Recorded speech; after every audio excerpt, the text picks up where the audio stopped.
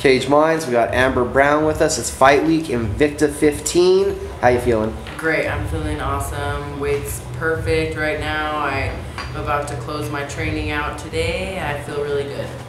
8 days out, officially it became known. Lisa Ellis out, and a Japanese fighter who I would horribly mess up her name, that if I said it in, what's the change mean to you? Her name's Shino Vanhoose, and honestly, I mean, she's a different fighter, but I'm focused on me and what I'm going to do. I've been training hard, so I'm just going to go out there and do me. It's not much of a difference to me. We know that Lisa wanted to come out and wrestle. She always wants to. Shino has all of her wins by submission, so is it still the same in aspect kind of fighter because it's a grappler?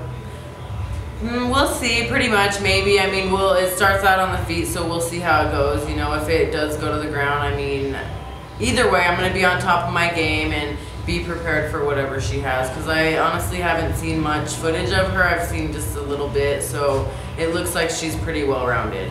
You're a top 5 fighter in the division. She's coming over 4-3. Are people underestimating her than just looking at the record? No underestimation at all. Like, I don't take any opponent lightly, so no matter what, like, I expect it to be a hard fight no matter what the outcome is. What does this outcome lead to? I better get a title shot. Like, after this, like, I should have a title shot. I should have had one now, but they wanted me to fight Lisa. Now this girl came in. I'm glad she stepped up. I really appreciate that she did. But hopefully a title shot after this.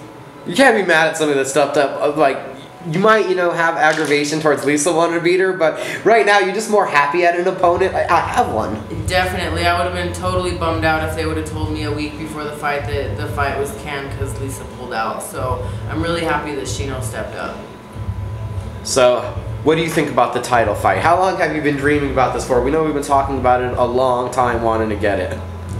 Gosh, a while. I've been looking towards that title since I started fighting and watching Invicta, even when I wasn't with Invicta. So it's been a goal of mine since day one. So it means the world to me. So, and I know Ayaka's very tough. So I train hard every day. So hopefully I'll get my chance after this fight.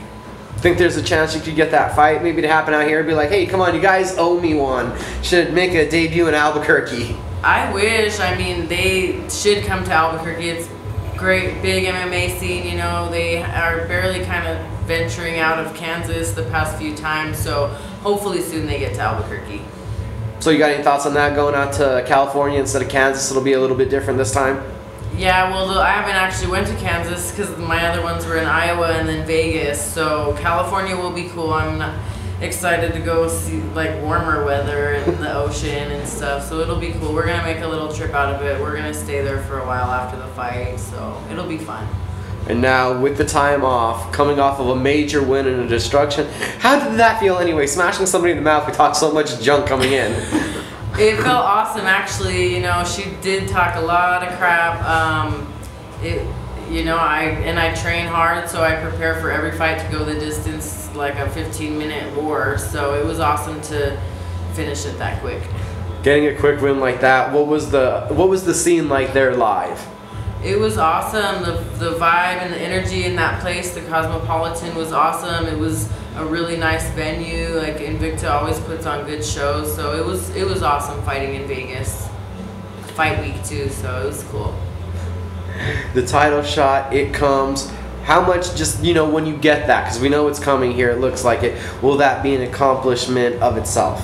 Oh, a ton. Like, I mean, I won't be done, you know. I mean, I won't be completely satisfied because I always have goals, new goals to look forward to, but once I get that title, it's going to be amazing. Like, I feel like a lot of my hard work would have paid off by then, so I'm excited. Hard work, a lot of hard work since the last fight. Where do you feel you've been putting in the work? Where are you trying to improve the most in? Everywhere. Like, I feel like I'm still pretty new to the game, even though I've moved up really fast. It's been a really fast ride for me. I'm still new to MMA and learning everything every day, so I work everything all the time. What do you credit that to? Was it taking the hard fights overseas? What's given you that opportunity to get the notoriety so quickly and jump up in the rankings as you have? Definitely the Japan. Like some people say my last fight was like the biggest win of my career, but like in my opinion, going to Japan and beating the number 5 girl when I was a no one really bumped me up and got me noticed. I know the last fight a lot of people took notice, but I wouldn't be where I am, I don't think, without that win in Japan. I don't know, maybe I would, but I feel like that win in Japan really helped me get to where I'm at today. What would we say that was your most dominant win, your last win? Yeah, my last one for sure. And what do you think came together that night that made it possible for you to implement your game plan so dominantly?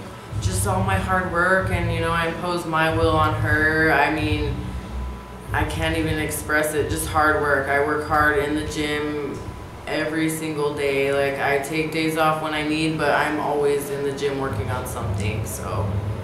And then I believe along with some other members of the team, you're also at another strength and conditioning gym now too? Yeah, we were with Jared Saavedra at Athlete Ready. He's helped me a lot through this fight camp, so that's where I did most of my strength and conditioning for this fight camp, and even a little bit before that too.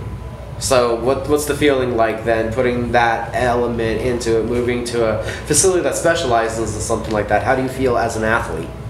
I feel good. I mean, he really helped me. I mean, I do feel like I've gotten a lot stronger. My footwork has come leaps and bounds since then. So just getting a lot lighter on my feet and just flowing better and not being so heavy-footed.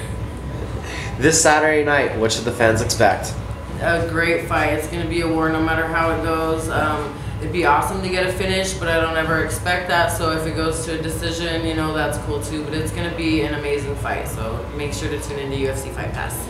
And then, do you have a speech? Do you have anything planned? You're going to jump out and run at Sharon Snap?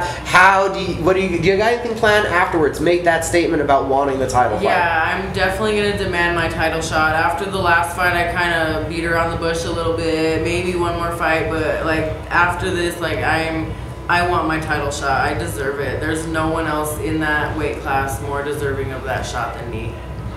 When you think back to it, coming in the gym years ago, just looking to get in shape, right? Right. To top 5 in the world. Some thoughts about this journey. It's amazing. So many people can't believe it. They think it's crazy when I tell them that I've been training. I've been training since '09, but MMA only since 2012. So that's such a short amount of time to accomplish what I have. So I'm truly grateful for all the people that I have behind me and all my coaches and my teammates, because it is a solo sport when you go in there, but without them it wouldn't be possible. And we started out boxing, so do you ever get that itch? Just like, oh, I'd like to get back in between the ropes maybe again. I haven't really. I mean, it'd be cool between fights. When I only the past 2 years I fought twice, so thinking back now, it would have been maybe cool to get in there and box, but I'm pretty focused on my career and where I'm at in MMA, and I just want to go further. Last but not least, who do you need to shout out to? Who do you need to thank? Oh my gosh, all my sponsors. I mean, there's too many to thank. You guys all know who you are. Definitely Trent Cotney, Brenda and Timmy, and Tom, JJ, Arlene, and all my teammates. New Mexico Wildbunch. Amber Brown, thank you for the time. Thank you. Fight Pass this Saturday, everybody. Tune in.